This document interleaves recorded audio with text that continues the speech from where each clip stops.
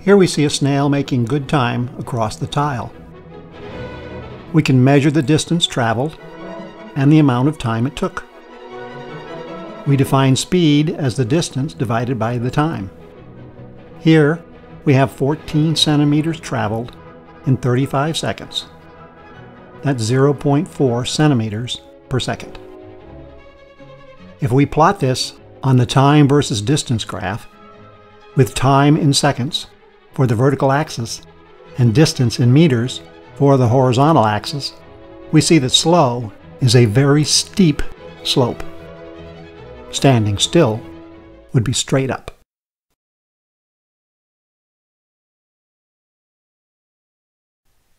Here's a wild tiger angelfish. They have been seen to move at around 1.3 meters per second. Of course, people can move a lot faster than this. The fastest man alive is Jamaican Usain Bolt, who ran the 200 meters in 19.19 seconds, or 10.4 meters per second. But that's slow compared to cheetahs. They're the fastest mammal, topping 27.8 meters per second. That's 100 kilometers per hour. But the peregrine falcon puts that to shame.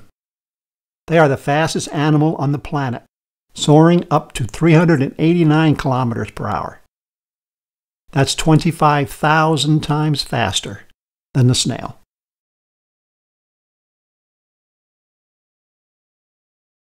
Graphing these speeds against the snail's almost vertical line shows how horizontal the lines can get at faster velocities.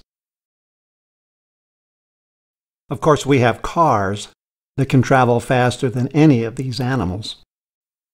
Arthur McDonald was one of the first to capture the land speed record at Daytona Beach in a Napier back in 1905. It set the record with 168.4 kilometers per hour. Malcolm Campbell took the record in 1935 in his Bluebird. It recorded a top speed of 484.6 kilometers per hour.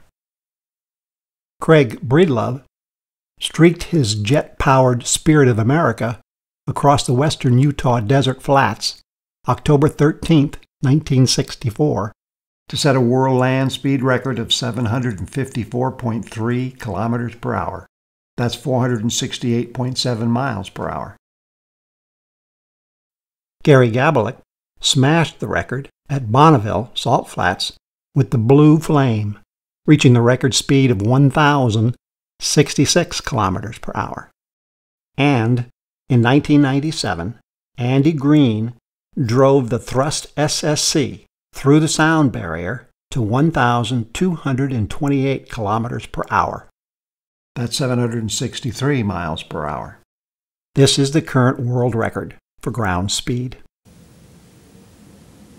Let's listen to what breaking the sound barrier sounds like. I would say that was fast.